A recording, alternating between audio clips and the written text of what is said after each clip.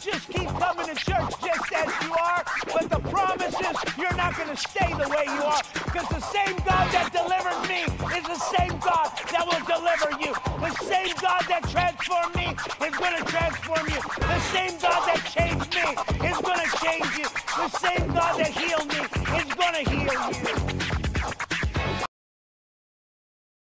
I want to share a thought with you today about a waymaker God that we serve, or you need to know. Isaiah 43 in verse number 18 says, "Remember ye not the former things, neither consider the things of old. Behold, I will do a new thing now, it shall spring forth. Shall you not know it?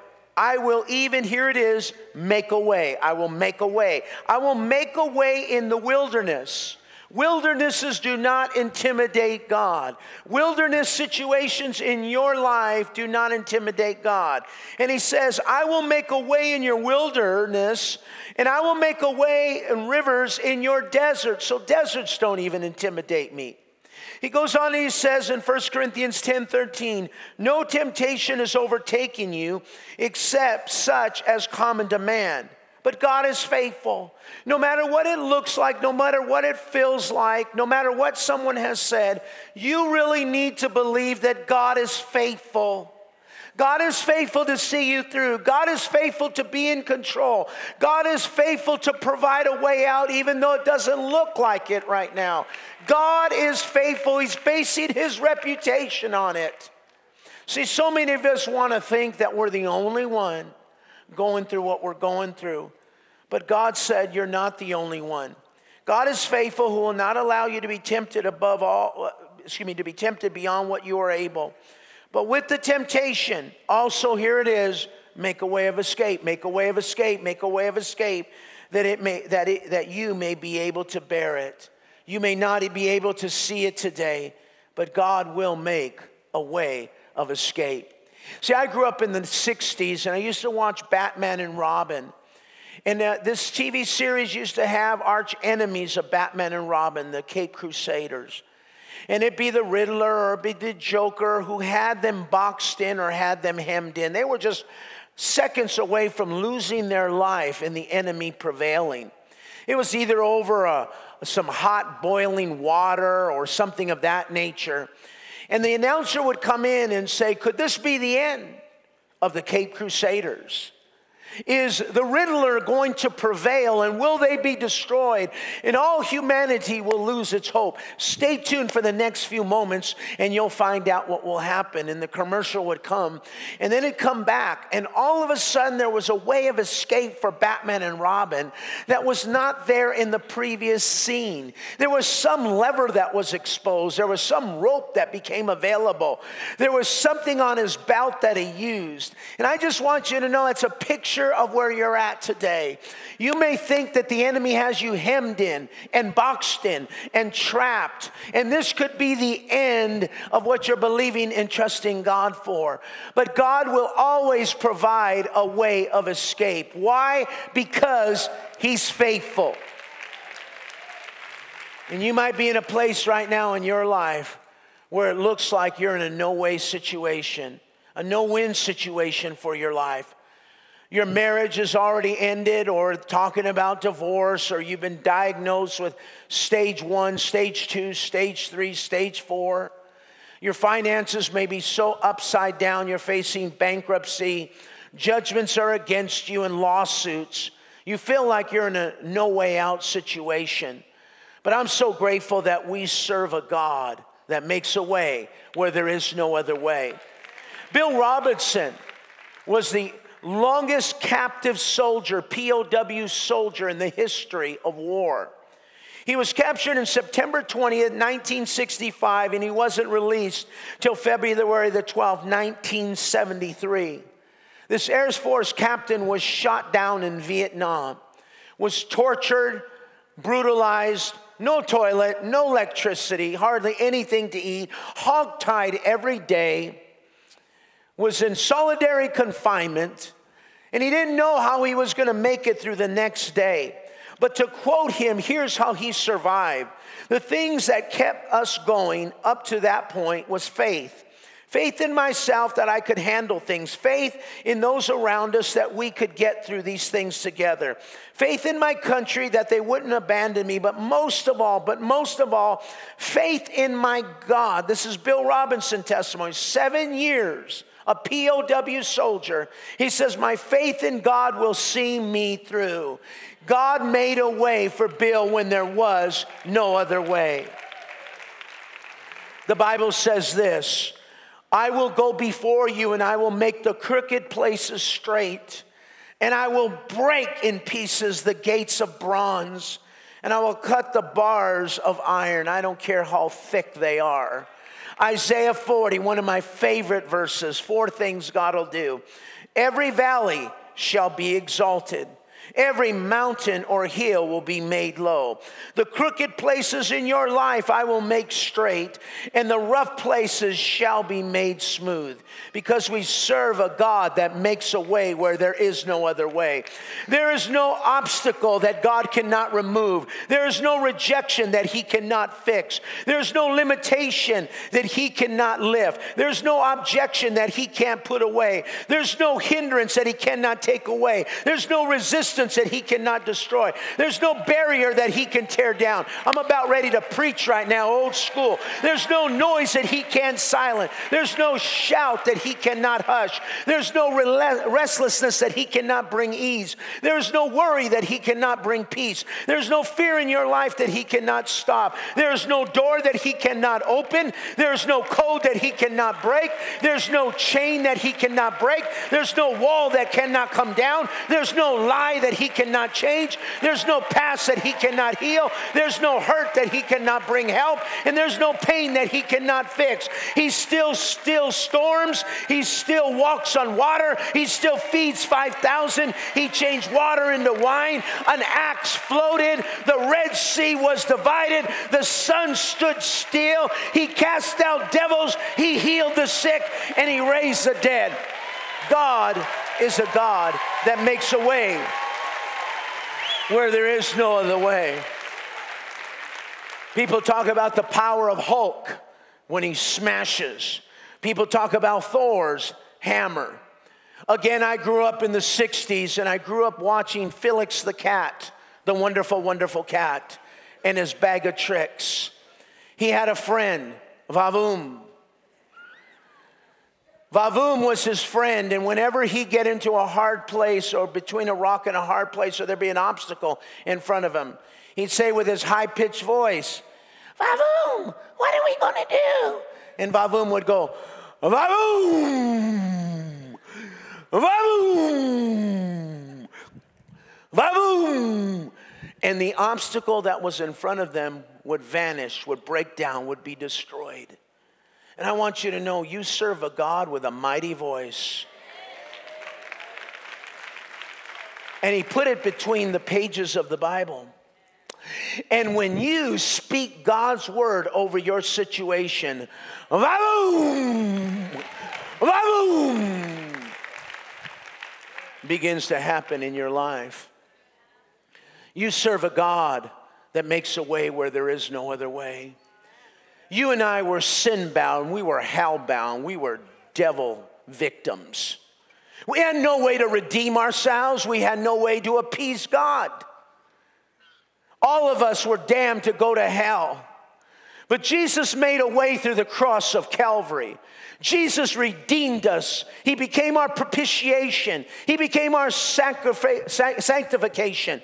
He became our sacrifice. He made a way for us to have eternal life, be born again, be saved, be called children of God, and go to heaven. He made a way on the cross, and God will make a way in your life. The Bible says, for as by one man's disobedience many were made sinners, so by one man's obedience many will be made righteous. He made a way. In him we have redemption through his blood, the forgiveness of our sins according to the riches of his grace. Through his blood he redeemed you. He made a way. For by grace you have been saved through faith, not of yourselves. It's a gift of God, not of works, lest any man should boast. He made a way. And 1 John 2 and verse 2, and he himself is the propitiation of our sins, and not our sins only, but also the sins of the world. Hey everyone, we want to thank you for watching Real with Diego. If you would like weekly updates on upcoming episodes, then please visit and like our Facebook page. Oh, and don't forget to subscribe to our YouTube channel. You know, without each and every one of you, this show wouldn't be where it is today. We couldn't do it without you. So make sure you like, repost, and share. We want to stay connected with you because why? The more sharing, the better. We really want to hear from you, so don't hesitate to message us as well. And if you're ever in the Inland Empire, then please come and visit us. We would love to meet you. But just do one simple thing for us. Come as you are.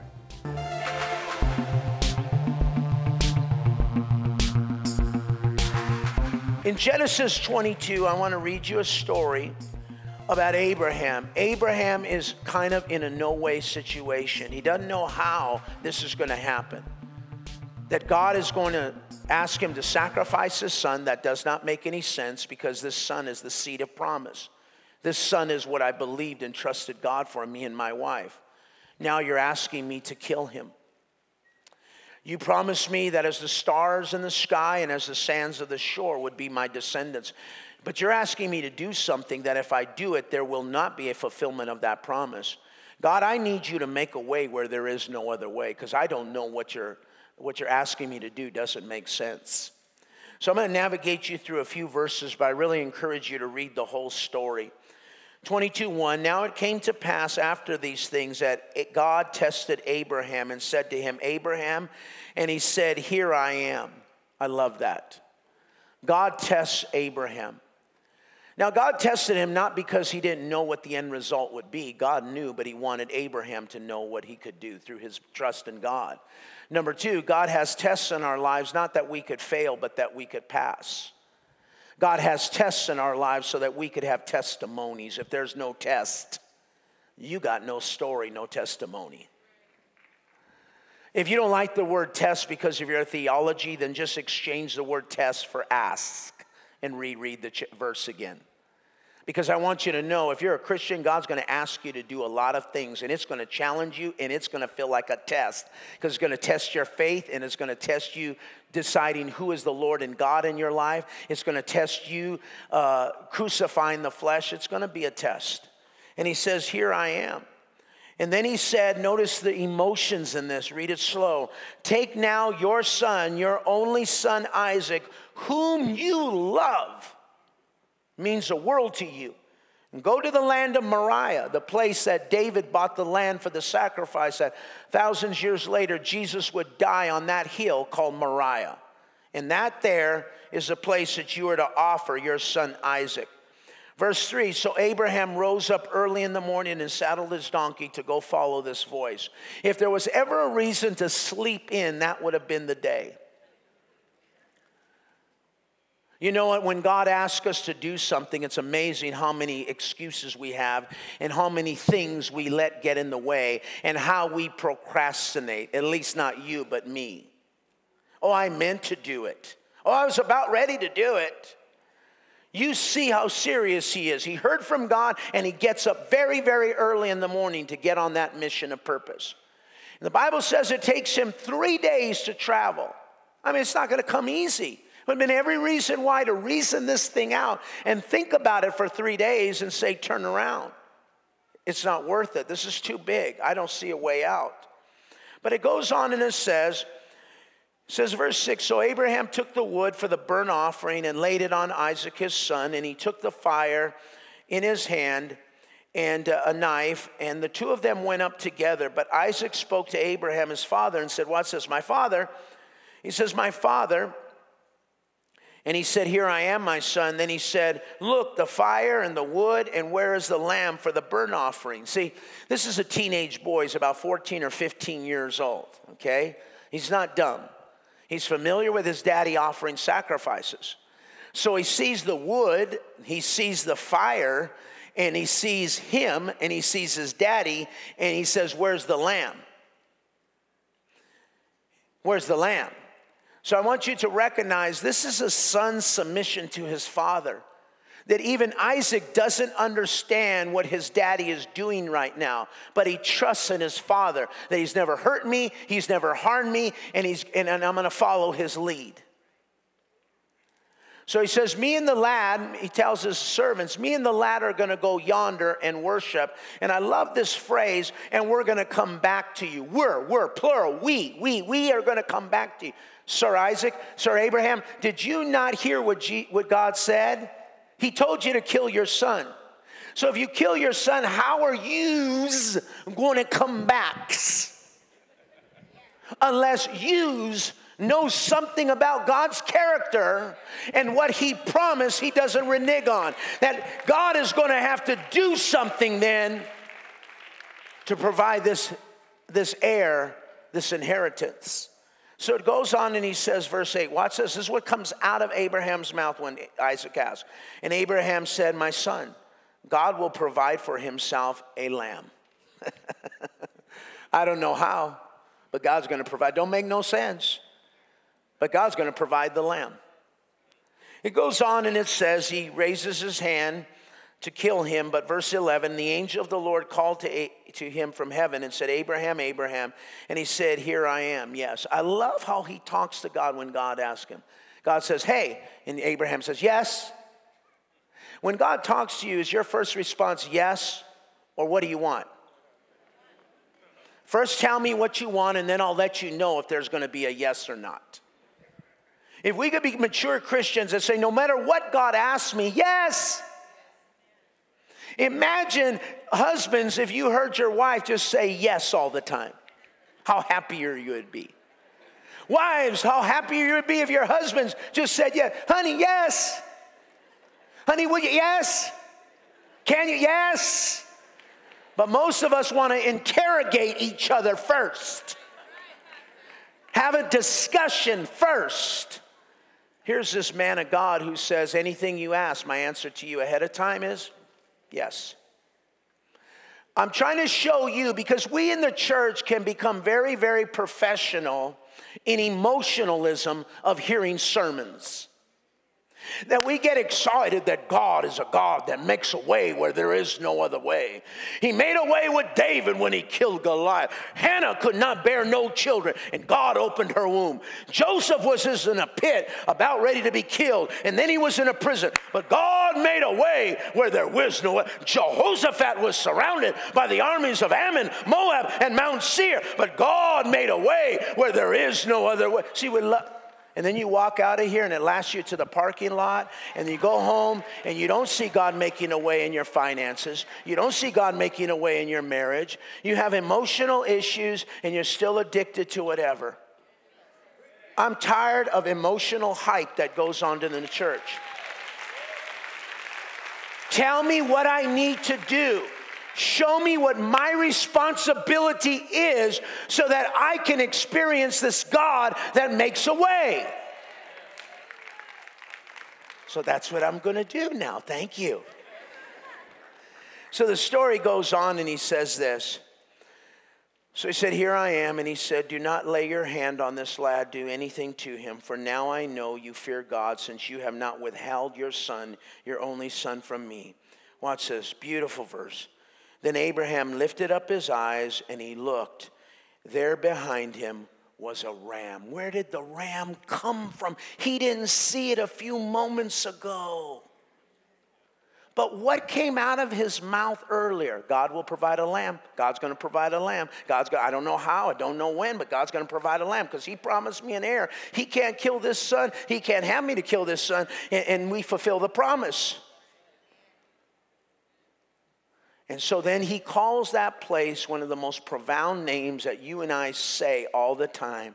He is Jehovah Jireh, our provider. He names that place the place of God's provision. God made a way and he provided for my life when I didn't know how he was going to provide. When I didn't know I was going to pay my bills. When I didn't know how I was going to get out of jail. When I didn't know how to survive this accident. When I didn't know how this would happen. God provided. He's Jehovah Jireh. He made a way where there is no other way.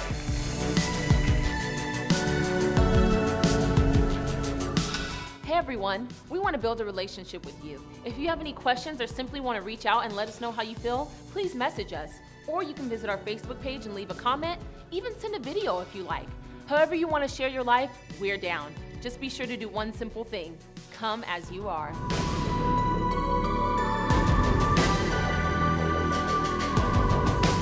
So my last point is this.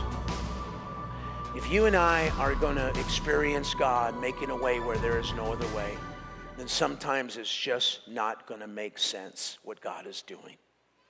You're not going to understand it. And I don't know that Abraham understood everything, but his faith and belief in God was more than enough. He just kept moving forward. And when things don't make sense of what's happening around, just keep moving forward. Just keep moving forward. Just keep moving forward. Just keep moving forward. That's my advice to you. When God doesn't make sense, when things in your life don't make sense, just keep moving forward. When my sons left the church to go to another church, it didn't make sense how they were going to come back. And it didn't make sense how God would use it to bring them back. But they both individually had experiences of something that happened in their lives that revealed the will of God. Man, that didn't make sense how God was going to do it. I maybe thought it was going to be a conversation. That made sense to me. But they had their own experience. It didn't make sense because remember when I said I'm looking for a job? I called I knew people. So I'm not a nobody. I've been in a church call. I had a guy who was a high corporate person at a plant. He called the other plant that was near here. In Baldwin Park, I'm trying to remember the city. In Baldwin Park, he worked up north. He was a plant manager. He said, "Do you need a job?" I said, "Yes, I need a job." He said, "I'm going to call Baldwin Park. You just go up there. Just fill out the application. We'll get you in."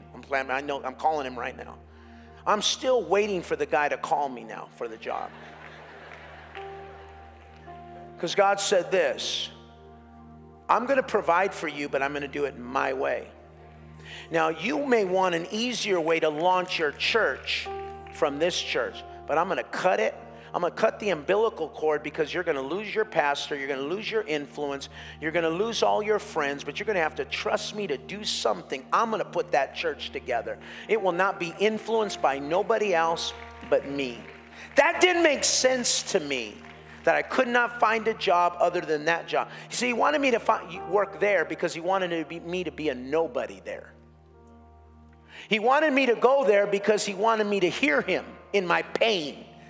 Getting up at 12 o'clock in the morning, because you can hear God at 12 o'clock in the morning. Midnight, 1 o'clock, 2 o'clock, 3 o'clock in the morning.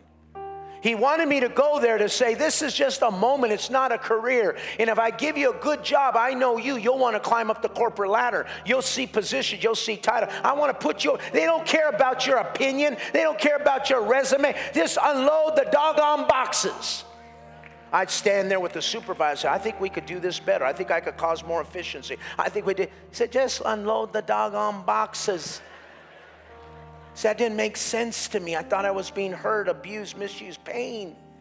But God was using my pain to mold me and shape me to get to where I'm at today. God makes a way where there is no other way. See, sometimes there are blocks in our lives. With our wisdom, our skills, our looks, our techniques, our experience, we try to break through the blocks that are in front of us. See, but we're attacking it.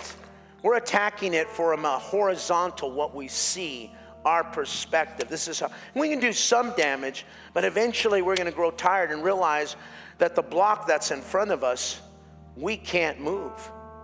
So we need a God that makes a way where there is no other way, who has a whole different perspective than we, who does not attack our problem from a horizontal, but attacks our problem from a heavenly, from a vertical.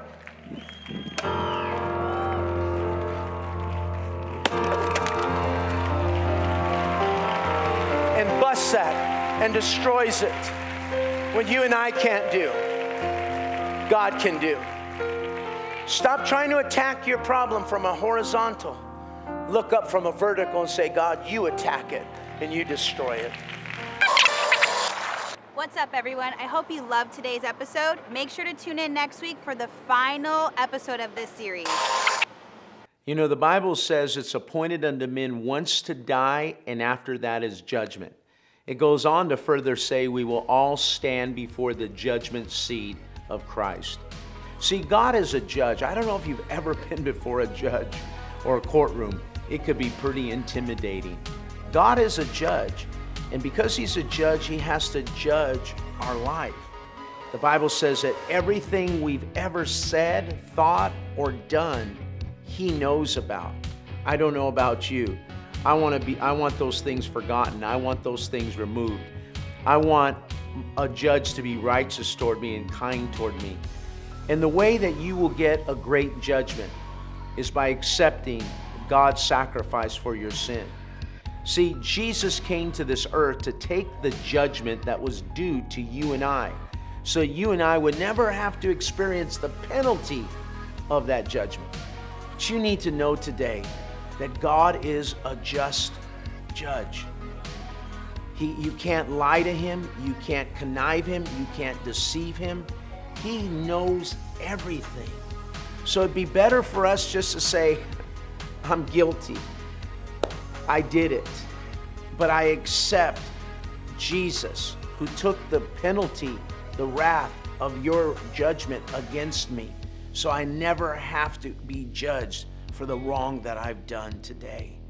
Today, God is here to love you by being a loving judge and a kind judge and a forgiving judge. Not a judge of wrath, damnation, and punishment. But that comes because you accept Jesus Christ, His Son, who came to take the penalty of your judgment. So if you're ready to be forgiven of the transgressions and the sins and the disobedience of your life and never have to experience the consequences, then just say this: Jesus, come and live in my heart.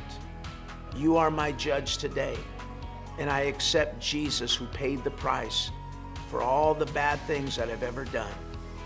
And I will forever be changed. Thank you for loving me today. In Jesus' name. Thanks for watching.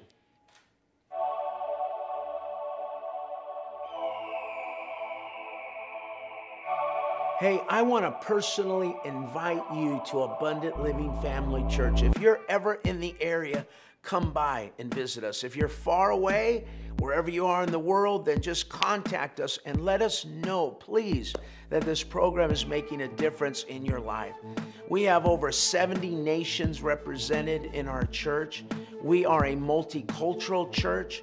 We are a multi-generational church. We have young people. We have teens, we have Gen Zs, millenniums, baby boomers, and all kinds of people. We love making people feel warmed and welcome, and we love the challenge of presenting and preaching the gospel to people that have never, ever been to church.